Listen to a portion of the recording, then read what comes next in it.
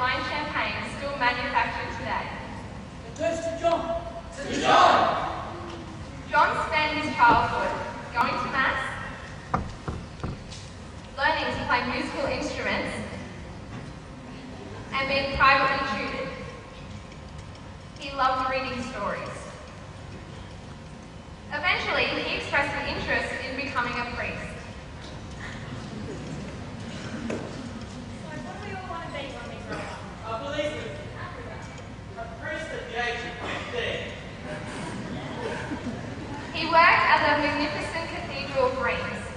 The canons came together each day to pray. He spent several years training to become a priest. When John turned 21, both his parents died.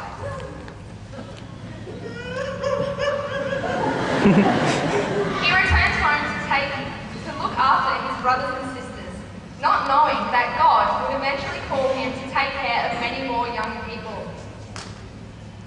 Hello? Hello? Who's that? Shh! I'll find out. Hello? Hello, is it John? Yes, it's John. This is God speaking. Hey, God. You have to look after a lot of kids. What of them? You understand me? Yeah, God. Okay? Yeah. Now you look after them, okay? Yeah. I'll talk to you later. Bye. God says so in the distance. John was ordained a priest at the age of 27 and met a man called Adrian Martino. Oh, no, wait. Adrian Niall. Adrian was overseeing schools in a nearby town that educated boys from poor families. Adrian asked JB to help. No! John Baptist, JB, John Baptist. John was very happy to help and found himself getting more and more involved in the school. I'm so happy to help. I'm just getting more and more involved in this school. The teachers were untrained and unruly and could barely control the difficult students. One thing led to another. In 1680, at the age of 29, after much prayer and reflection, John gathered the new teachers into a regent house, where he tried to improve their manners and attitudes. In 1682, John moved his teachers to a house. He believed that God wanted him close to the teachers. He began to teach them how to manage the pupils, to show kindness and compassion, and to pray for the gift of touching hearts. Touching hearts. John decided to give up his riches and responsibilities and place himself in the hands of the Lord. Oh no! He wanted to devote his life entirely to that of his teachers and the students. He formed a community and they made this vow.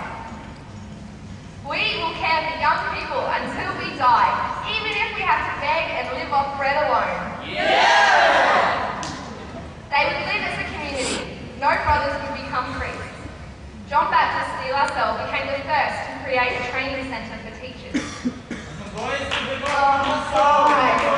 on. Not this again. He grouped the children together according to their abilities, which kept many children off the streets, and the brothers taught the children in their own language rather than in Latin.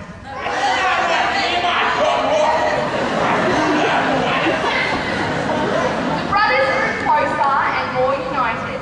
The classrooms became united. Every hour a bell rang to remind the children that they are in God's presence. Let us remember the holy presence of God. People turned against John Baptist and things were not easy. After years of illness, John decided to go to a nearby place of retreat, Parmeni, a peaceful and religious place to help heal his mind and body.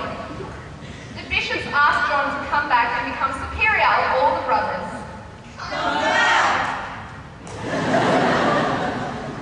He became the recipient of many honours when visiting schools. Portraits were painted of him. Eventually, John Baptist de La Salle was able able to spend more time writing prayerful meditations, he put the final touches on the brothers' rule on their way of life. On Good Friday, 7th of April, 1719, John Baptist de La Salle died, aged 67. 200 years later, John Baptist de La Salle was declared a saint, and in 1950 he was declared patron saint of all teachers. We look towards saints of the church like St.John Baptist de La Salle to help us to be fully alive, to go about our ordinary lives in extraordinary ways. St. John Baptist de La Salle, live Jesus in our hearts.